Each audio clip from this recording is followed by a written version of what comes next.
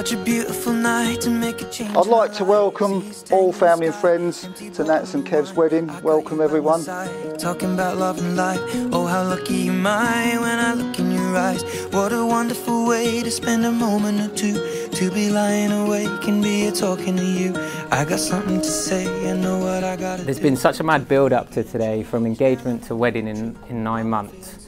We haven't really had the chance to take it all in, but now it's here. We honestly couldn't be happier. We really hope that you've all enjoyed the day so far. Looking forward to what's coming later. So I count 2, 3 and get on one knee and I ask you, darling, honestly, I've waited all this time. Nats was born on a sunny Friday morning on the 28th of April 1989. I know that will be a shock to Kev's family because she just told them she's 27. She's actually 33 years old. One word, one love, one life.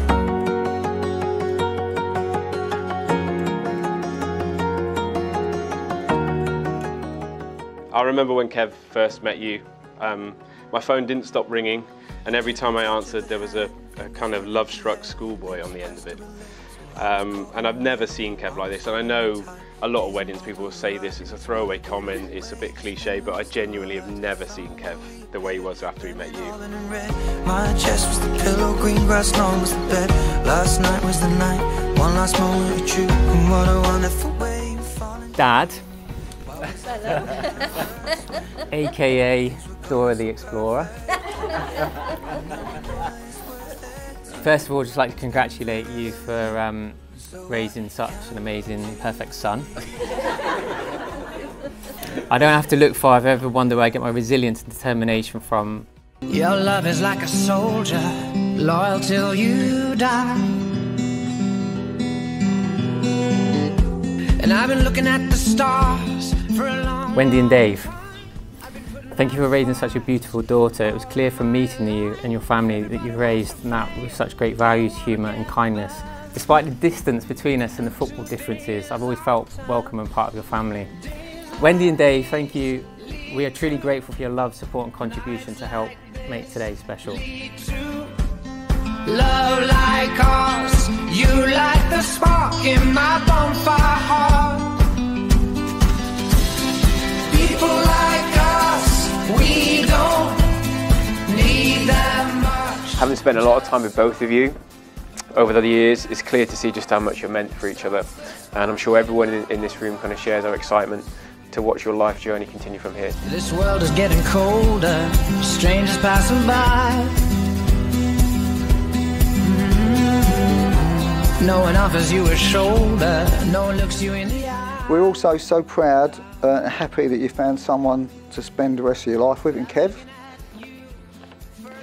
Stop, Kev, because I'm going to slaughter you now, so stop. Everybody wants a flame, they don't want to get burned. Well, today is our time. Days like these lead to nights like this, lead to love like ours. You like the spark in my bonfire heart. People like us, we don't. This week staying with you and Kev has been a real pleasure, and we've really seen that you're made for each other. I don't think you have put the chewing gum in the bin yet, but you're made for each other.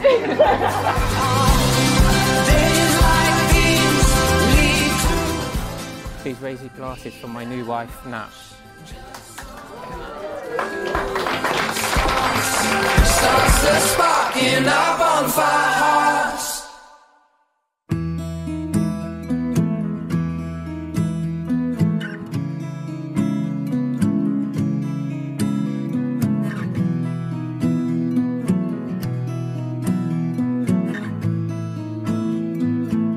Kev, I'm sure you're proud. You're going to leave today with a beautiful, clever best friend to live out the rest of your life with.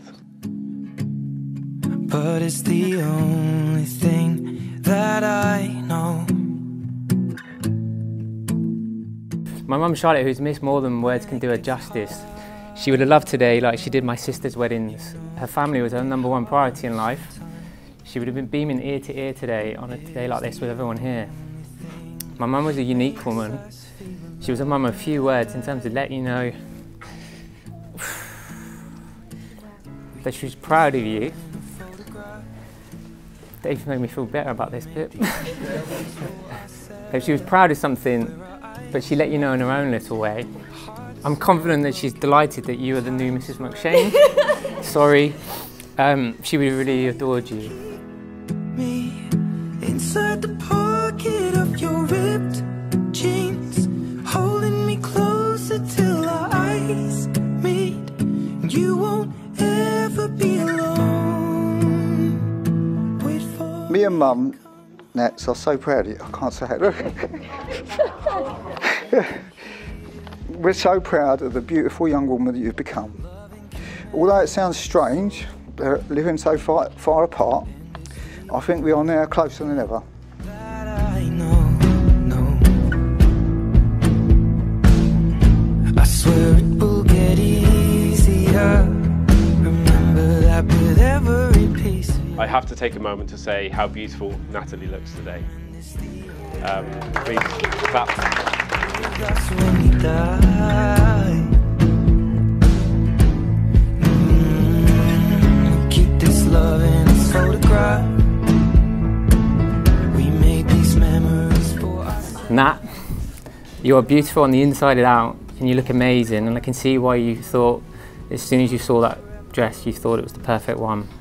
I will never forget that moment when you walked down the aisle today. Baby, I'm dancing in the dark with you between my arms. Look at one another and remember this moment in time. Before this moment, you've been many things to one another. Acquaintance, friend, companion, lover, dancing partner, and even teacher. For you have learned much from one another in these last few years. Now you shall say a few words that take you across a threshold of life, and things will never quite be the same between you. But after these vows, you shall say to the world, this is my husband, this is my wife. Well, I found a woman stronger than anyone I know. She shares my dreams. I hope that someday. When the one whom you believe in puts their faith and trust in you, you've found the one and only love you'll share your whole life through. Secrets to carry love, to carry children of our own. We are still kids, but we're so in love, fighting against all odds. I know we'll be. I give you this ring, as a token of my love and our commitment to each other, and in the presence of our family and friends. I, Kevin, get you, Natalie, to be my wedded wife, to love and to cherish for the rest of our lives together. I give you this ring as a token of my love and our commitment to each other, and in the presence of our family and friends. I, Natalie, take you, Kevin, to be my wedded husband, to love and to cherish for the rest of our lives together. You look perfect tonight. Please raise your glasses to the happy couple on their wedding day, to Nats and Kev.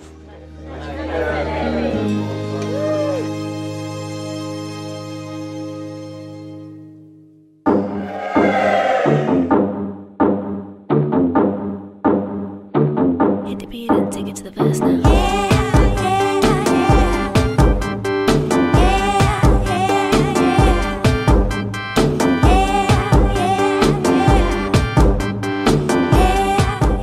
So we were in the taxi yesterday, coming from Brentwood to here. But while we were there, Kev took a call, you know, and he started doing this, and we're thinking, oh, blimey, not another one. Not another one's gone down.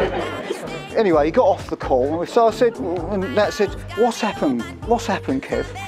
And he said, oh, Damien's got a spot on the end of his nose.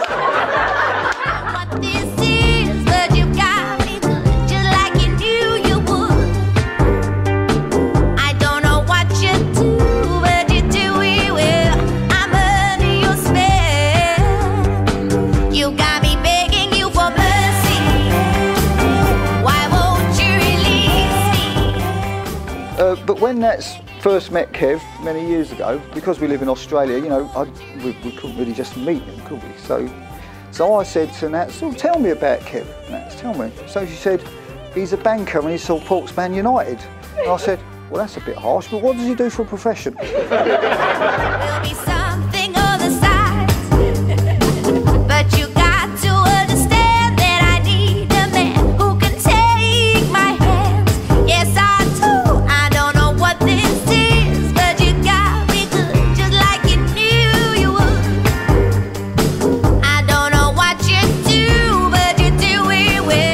I mean, it got to a point where if we took Natalie out in the pram, we didn't want anyone to look at her, because if anyone looked at her, she would cry.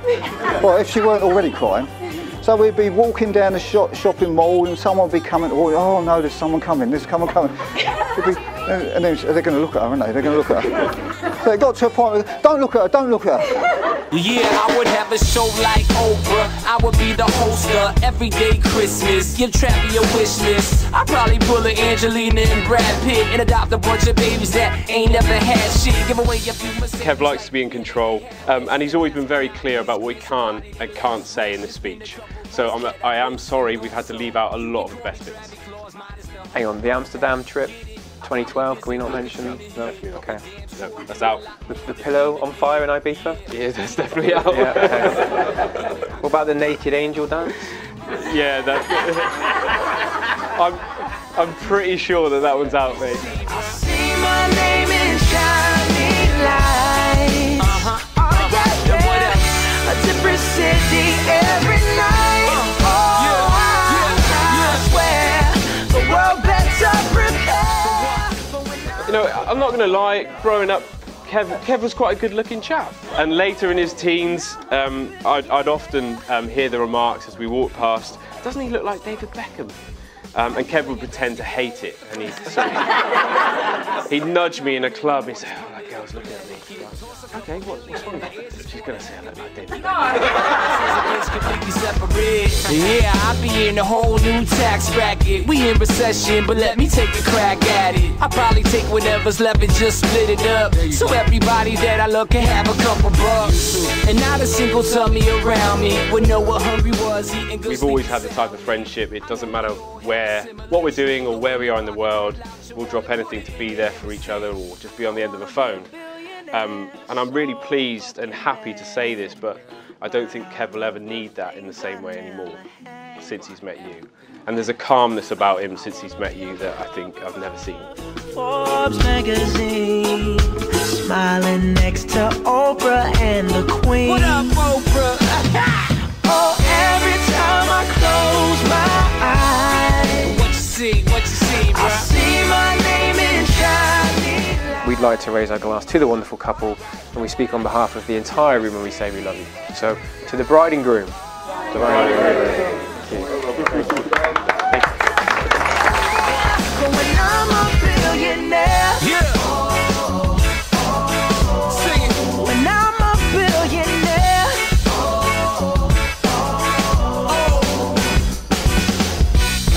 I wanna be a billionaire so fucking bad.